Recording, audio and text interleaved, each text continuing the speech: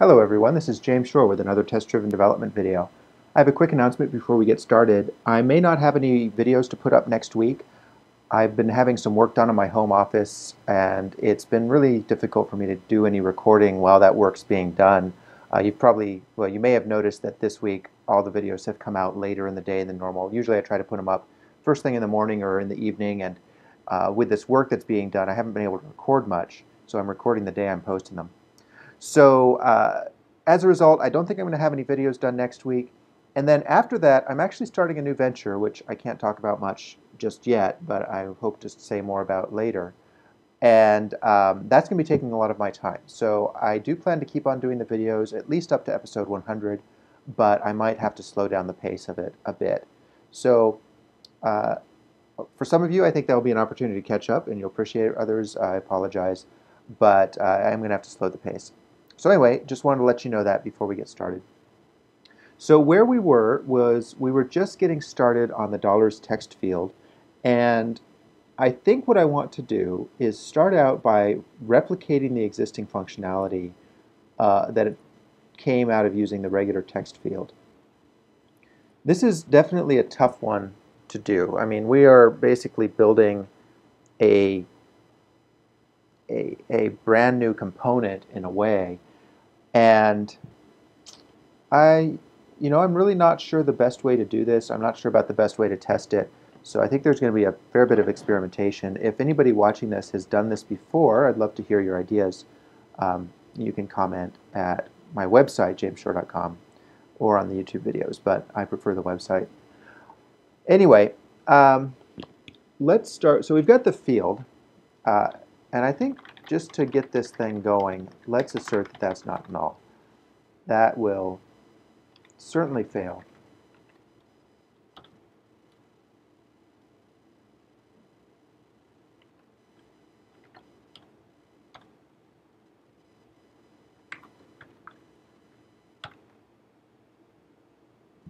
Okay, now I think what I want to do is I want to pass in some number of dollars.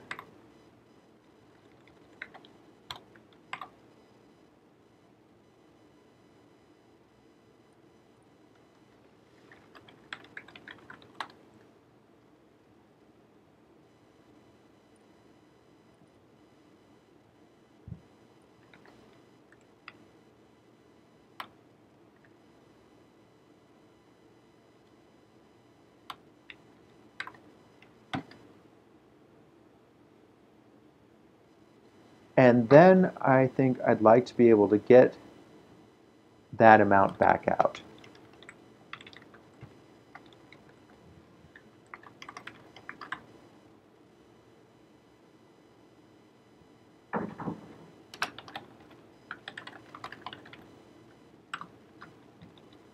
Let's see.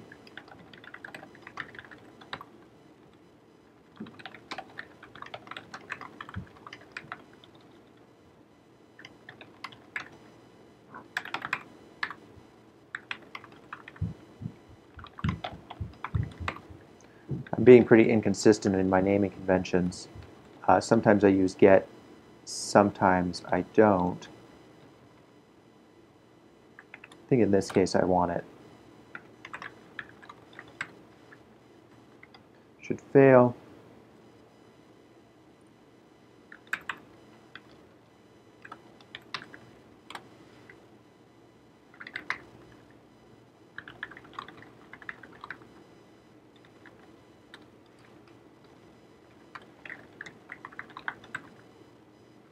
That should pass. Really simple so far. Now, for lack of a idea of the better way of doing this, I'm going to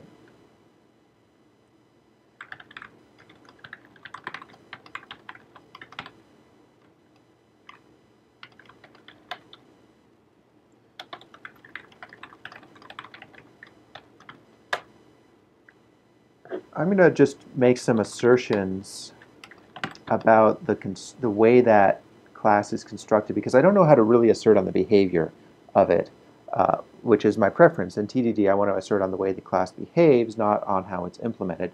But I don't know how to do that here. So I'm just going to try some stuff.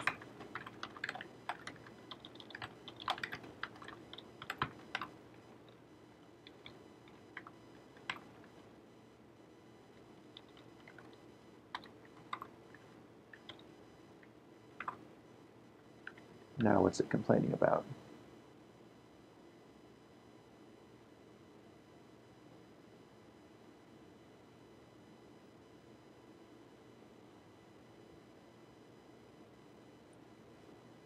Maybe that's a static analysis. It just knows that it can't be an instance of jpanel. Yeah, that was it.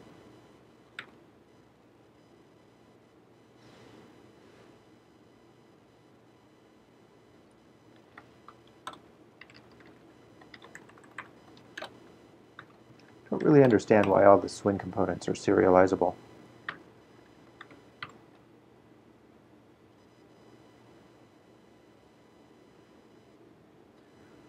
All right, it's a jpanel.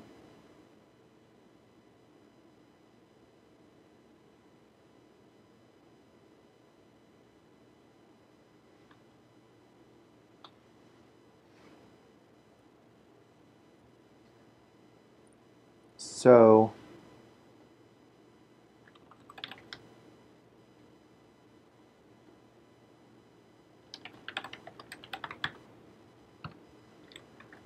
it's going to have components. This is very odd and awkward, but I don't really, like I said, I don't know a better way of doing it.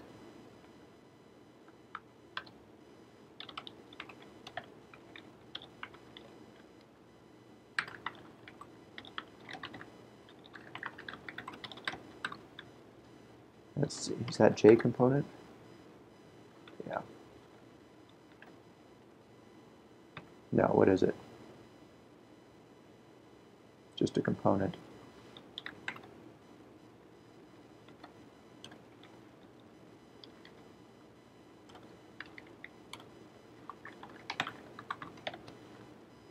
And it should have one component, which it's not going to have yet.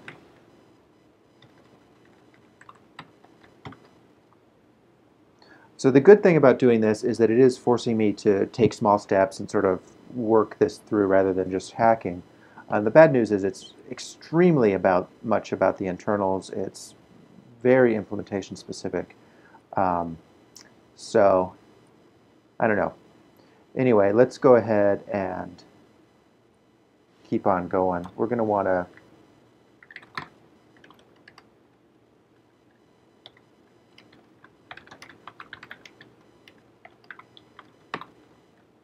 I'm purposely using a jpanel there to make the test pass in the wrong way so that I am forced to program another test to check that it's doing it in the right way. And what do I want? I wanted a formatted text field. Yeah.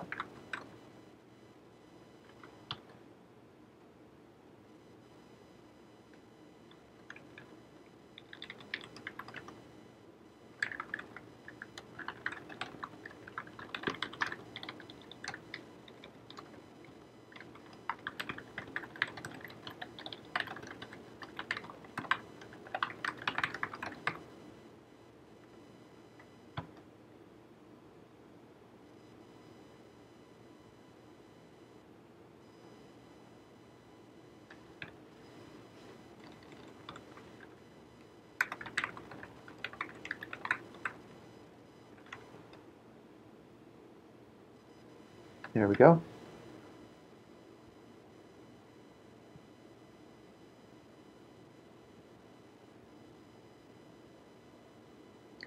Okay. Well, we've made some progress.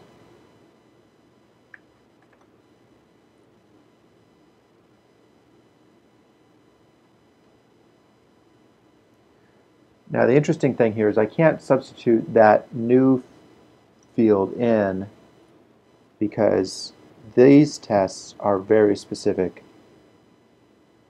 to how all of that works. So, which is an indication of the flaw with these tests as well. I think what I'll do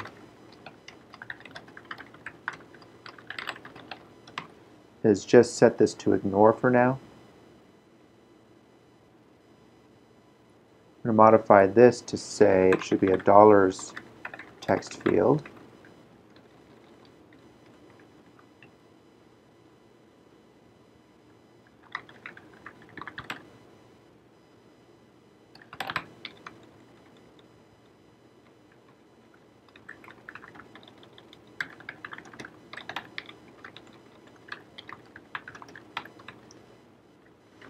That should fail.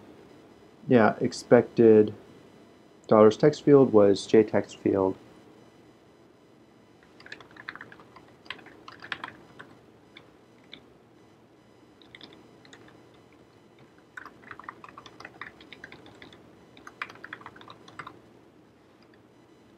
This isn't going to work at all. That's okay. I'm going to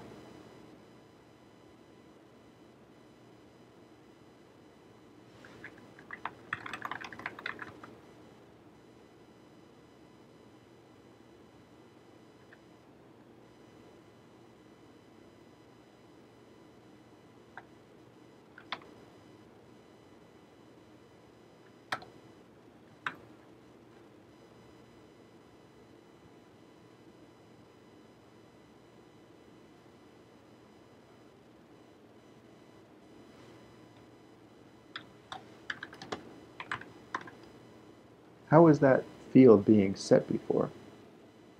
I guess it wasn't.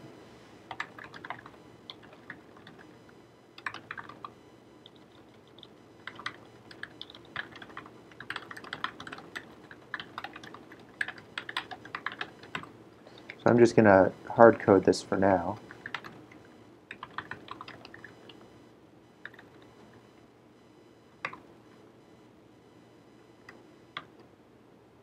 That should pass. It does pass. Well, sort of. Oh, I see.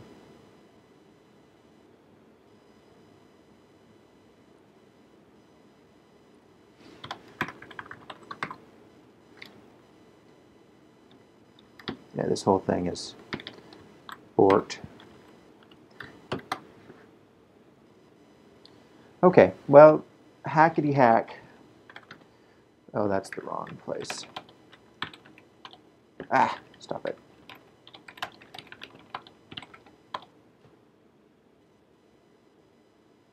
Oh, isn't that lovely? Look at that. Pretty sure that's not what I intended. Hmm. Well, how am I going to do that? So I need this panel to show up properly.